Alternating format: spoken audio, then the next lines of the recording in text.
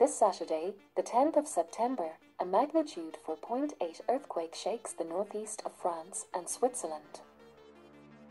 The epicenter of the earthquake was located 6 kilometers south of Mulhouse at a depth of about 12 kilometers.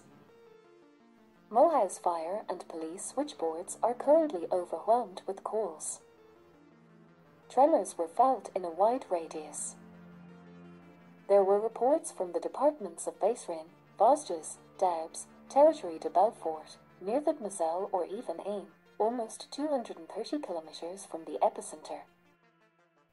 Later, 2 aftershocks of magnitude 2.8 were recorded, then 1.4. No damage has yet been reported.